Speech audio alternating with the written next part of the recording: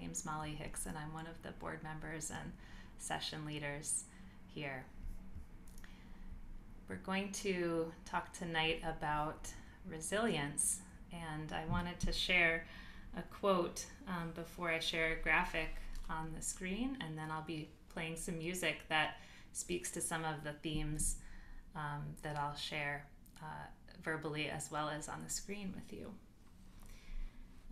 Some of you may know of Father Richard Rohr's daily meditations, and he's been doing a lot with radical resilience recently in those meditations, which is part of how I got the inspiration for this session tonight. There's also a wonderful teacher who I had the pleasure to learn from in a webinar a couple weeks ago named Matthew Sanford, and he is a teacher of adaptive yoga. He has been paralyzed since the age of 13 and teaches all kinds of folks how to do yoga in the bodies that they have with the abilities that they have. And I love his quote on resilience. He says, "Resilience is not the ability to withstand, it's the ability to change your shape." So it's not just about muscling through or pushing through. It's really not about that at all. It's about adapting, changing our shape in order to confront change and grief. And I feel like we can develop resilience as individuals through whatever spiritual practices we have, through whatever brings us joy, brings us connection with others, brings us connection to something greater than ourselves. There are many, many tools to developing and strengthening our resilience. And so please, as you listen to the music, as you hear the concepts that I'll share, think about how it fits in your own practice. If you have a religious tradition, if you have more personal spiritual practices that you follow, or both. So I'm going to share on the screen a graphic that I will be leaving up while I play. And you don't have to look at this graphic the whole time. It's just there for your reference. But this is a graphic that I created on developing resilience, and it has 6 different concepts, 6 different aspects of developing resilience. And this comes from some work by Pauline Boss, who is a researcher and writer on grief and bereavement, specifically on ambiguous loss. So sometimes those losses that are really hard to kind of pin down, or losses where someone may still be physically present but not really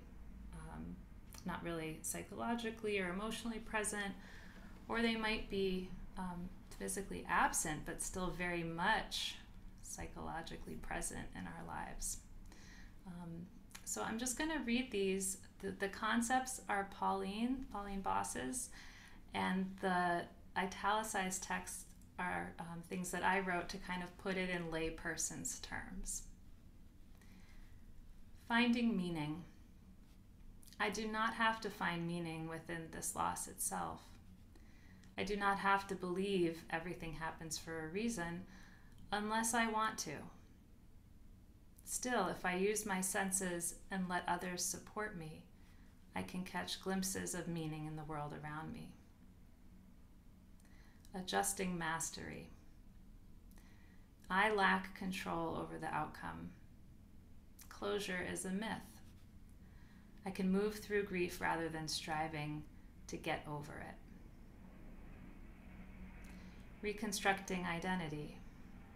I am different than I was before this happened.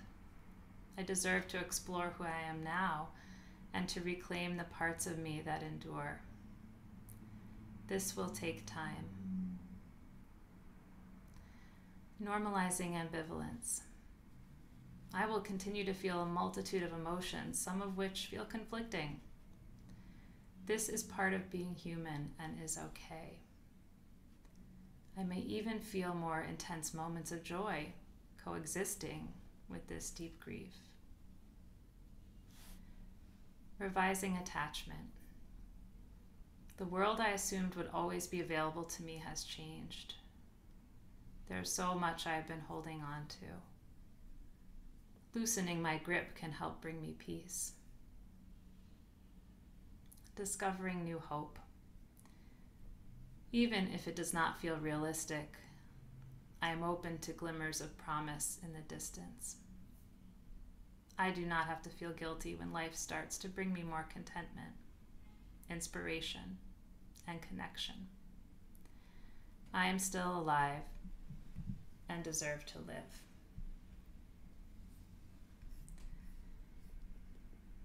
So as I'm sharing the songs that will follow, I'm going to leave this graphic up on the screen, and I will also invite you to, if you feel called to, put anything in the chat that speaks to you from the music. It might be a line of lyrics, it might be a single word, it might be some kind of concept in the song that connects to one of these ideas here on the screen. But my selecting the songs tonight, I selected them all consciously because each one of them connects with one or more of these ideas. And so I hope that this time together will give us a broader and deeper view of resilience, more than the kind of cultural buzzword that it has become. And I hope that you gain some new insight in this time together. The first song is an original of mine called We Are Bound, about connecting with one another when we experience grief, and in that way finding new meaning and discovering new hope.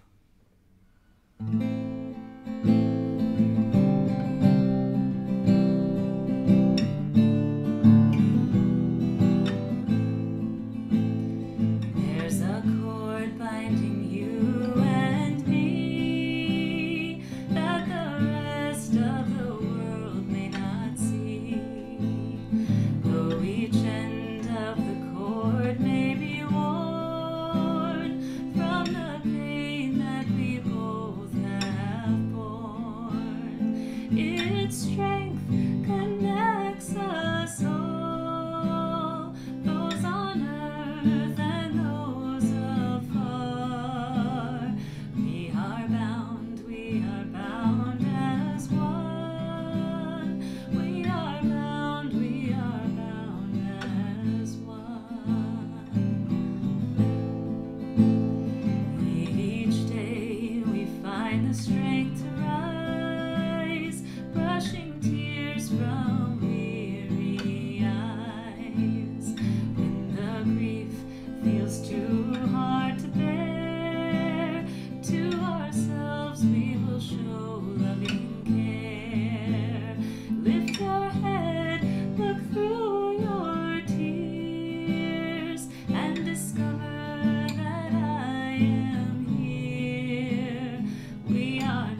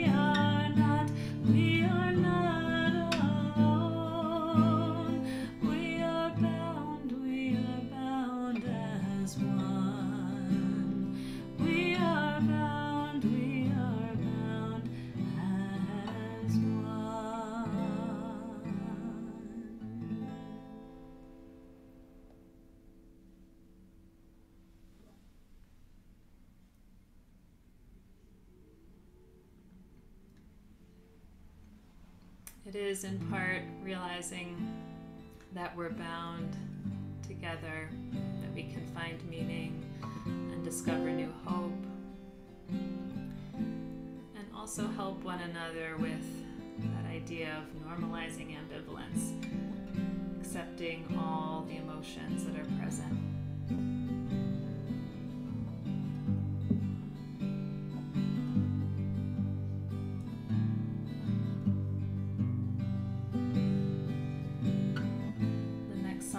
Share is by and it's called Loosen, Loosen. Just gonna tune real quick here.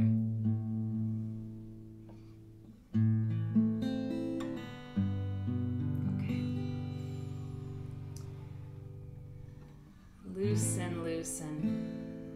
Loosening my grip. Realizing there's been so much I've been holding on to. Don't have to hold on to all of it.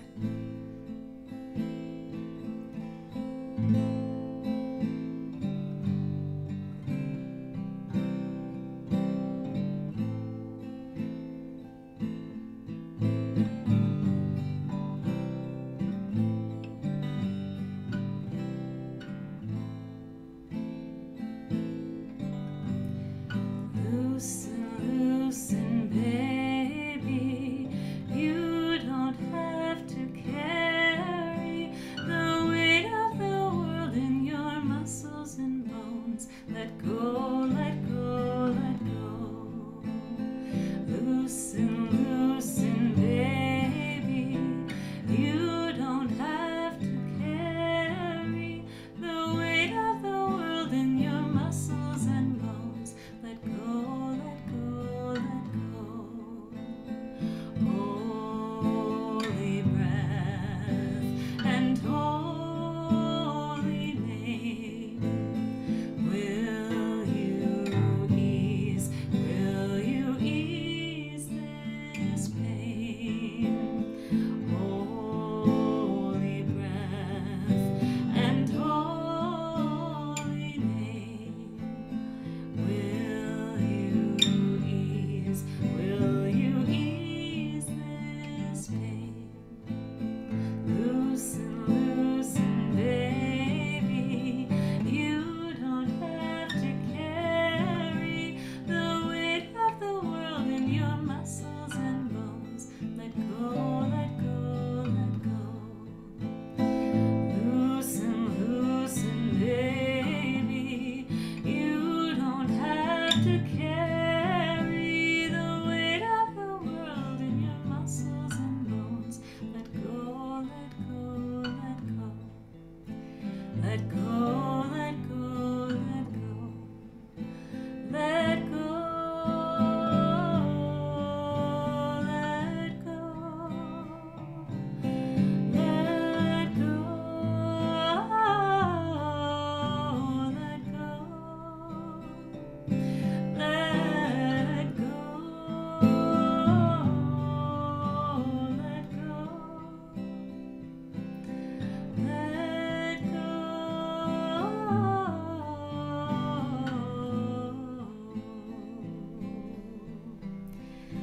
Loosen, loosen, baby. You don't have to carry the weight of the world in your muscles and bones. Let go, let go, let go.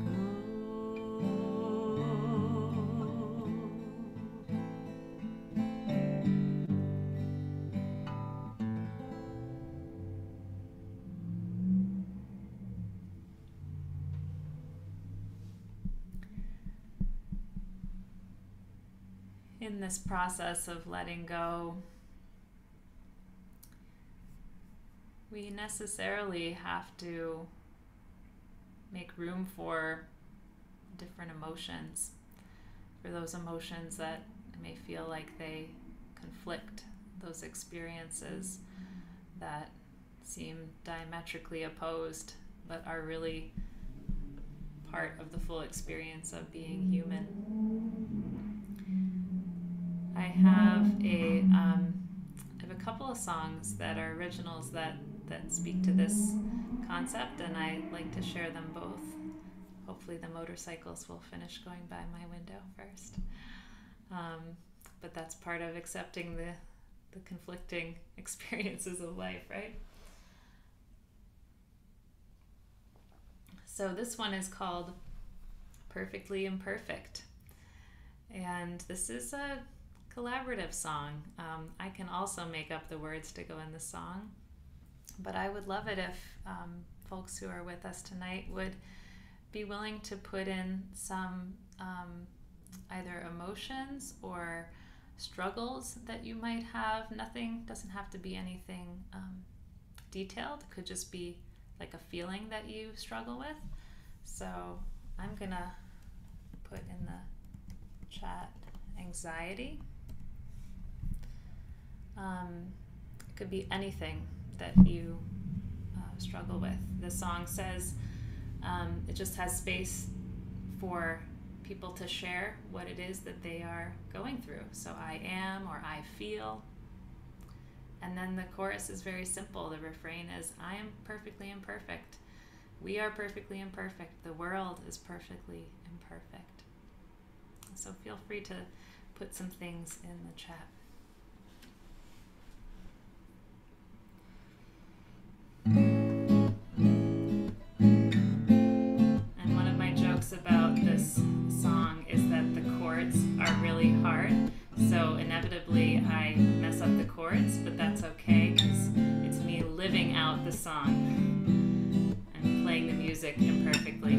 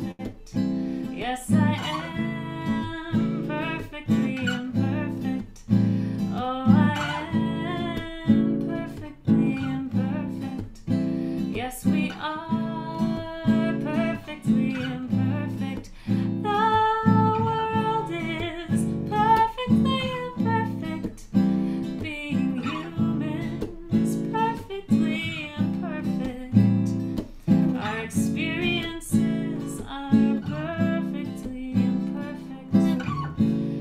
This moment is perfectly imperfect. We are perfectly imperfect.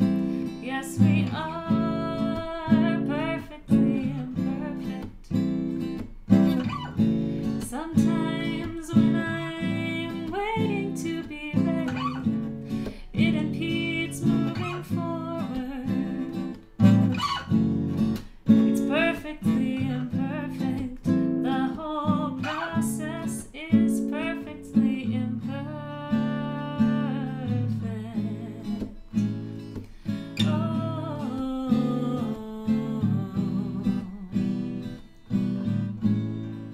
It's perfectly imperfect.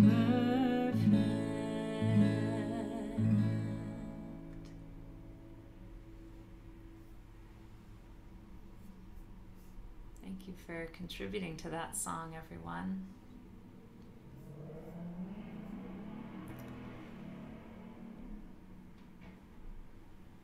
I'm going to share one more song tonight as we continue to reflect on building resilience and the different aspects of it. This song is called Savor the Moment. And it's a song, it's probably one of the oldest songs that I still play. Oldest songs that I've written, I should say, that I still play. I wrote it about 12 or 13 years ago. And it's about understanding that I have to feel pain as well as pleasure. It's again part of that idea of normalizing ambivalence and also adjusting mastery. It could really actually fit into any of these themes. That I don't have control over the outcome. I don't have control over not feeling pain, but I can, by working toward acceptance on a day-to-day, moment-to-moment basis, that I can maybe decrease some of my suffering. I will feel pain, but perhaps the suffering can be somewhat eased. So the refrain says, savor the moment. This is what it's like to be alive. Grant that I might seek not only to survive, but to thrive.